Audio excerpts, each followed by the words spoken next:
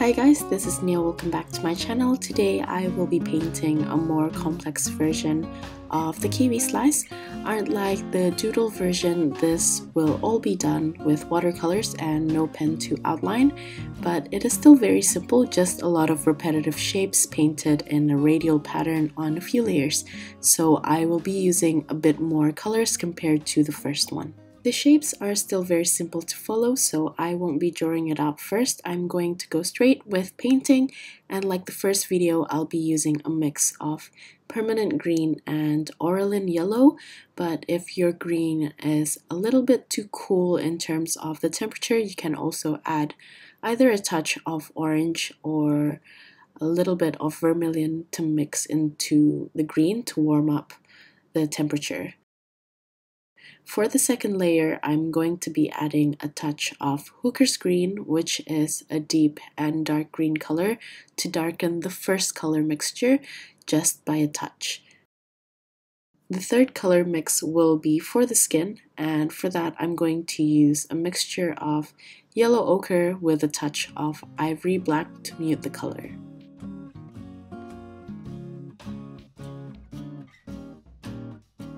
Then for the last color mix, I'm going to use a mixture of ivory black with a touch of Hooker's Green for the seeds.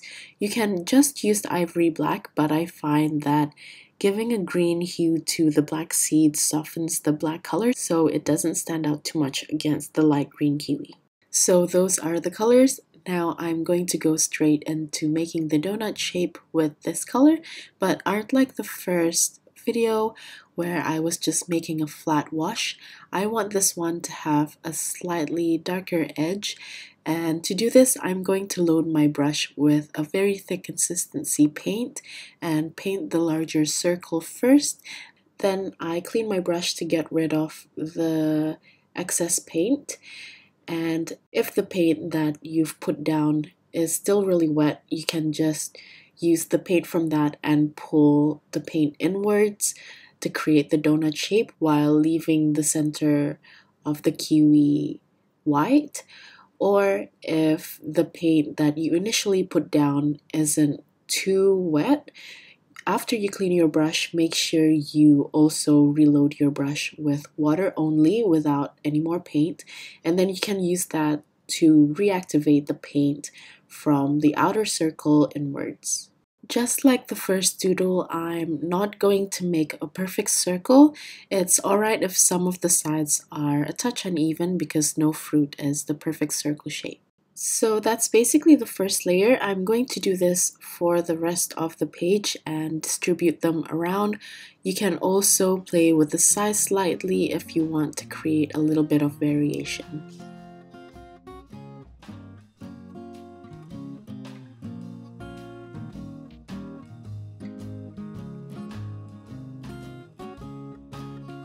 If some parts of the outer circle isn't dark enough or the paint didn't distribute well enough while the paint is still wet, you can actually load your brush with a thicker consistency paint and add on to the wet surface.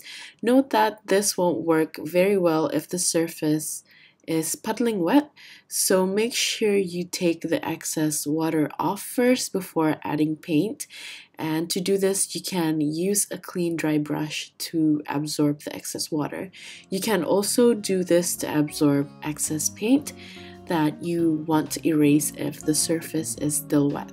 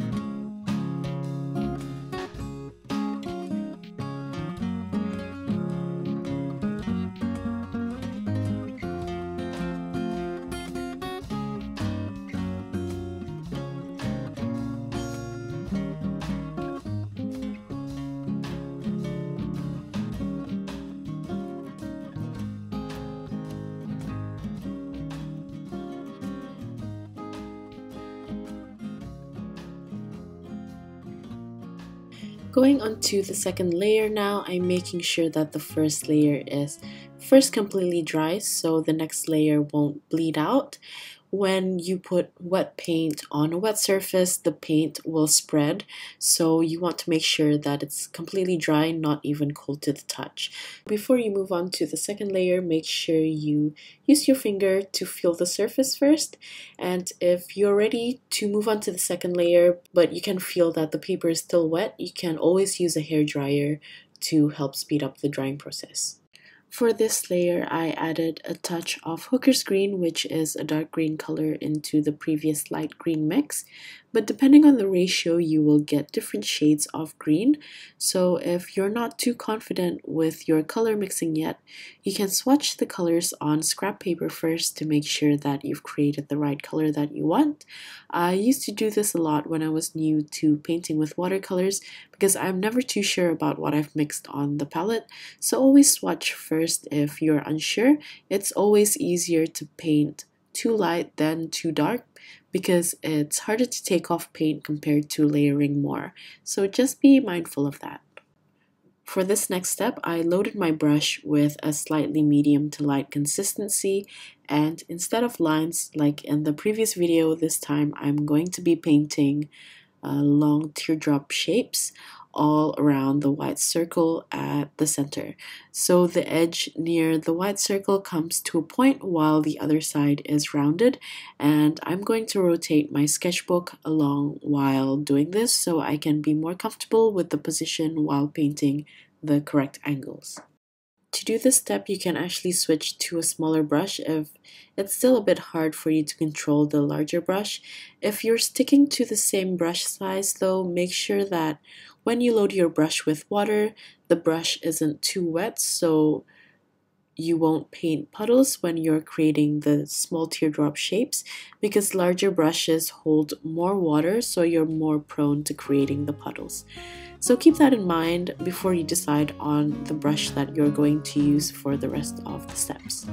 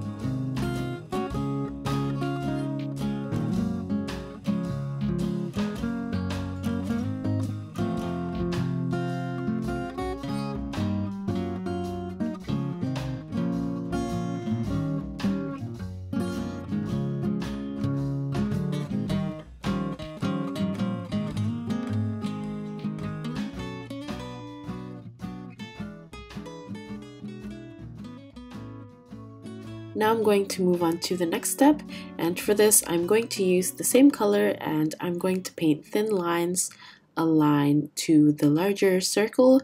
And again, you can switch to a smaller brush for this, but it may also be good brush control exercise if you stick to the same brush size. So work according to your level or use this as a chance to practice.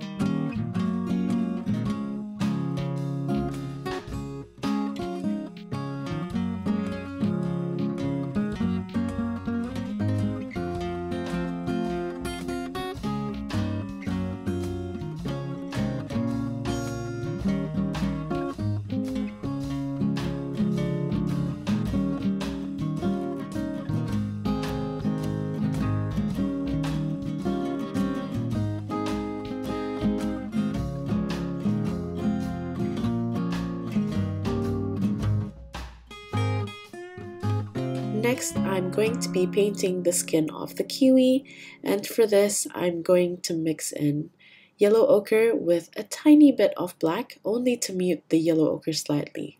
For this, I'm going to paint all around the kiwi using the yellow ochre mix, just like an outline to the kiwi.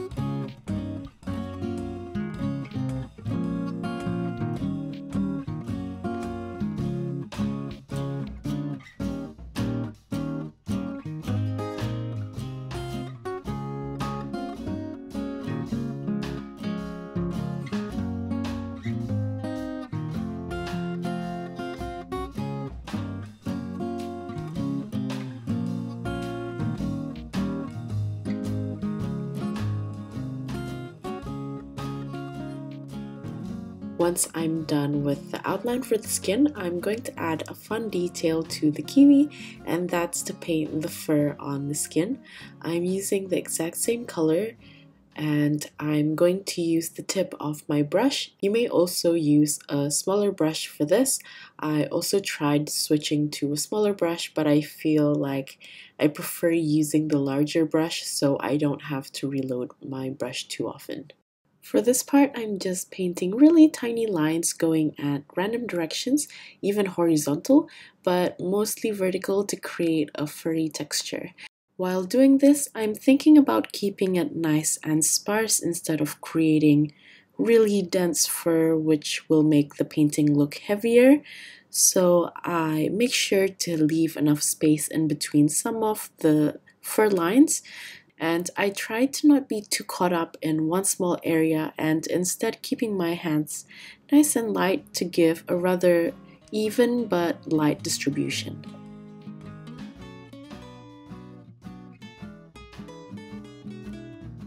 The final step is to paint the seeds, and for this I'm going to switch to a small brush because I want the seeds to be small and delicate. For this I used a mix of hooker's green and ivory black to lighten the black a little bit, and I'm going to paint the seeds all around the white part of the kiwi slice, and then slowly dispersing the rest of the seeds further away from the center. As it gets further and further, I put less seeds so it looks like it's slightly disappearing outwards. The seeds can either be painted as dots or slight ovals, and if I paint them as ovals, I like to direct them in the same direction as the long teardrop shapes that I previously painted for the second layer. So that's basically it. I'm going to apply this to all of the kiwis and we're pretty much done.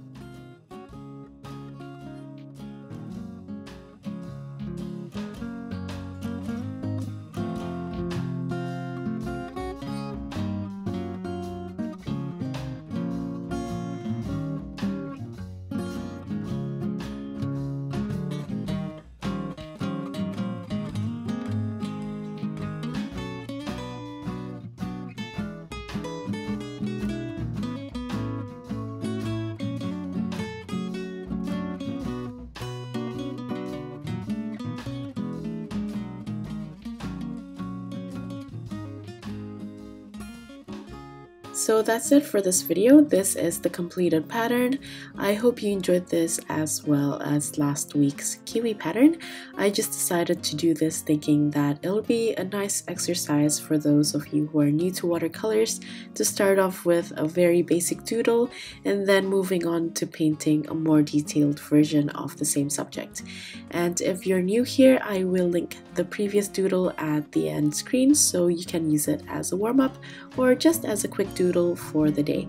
Anyway, if you're still here, thank you so much for watching till the end, and I will see you at the next video. Bye!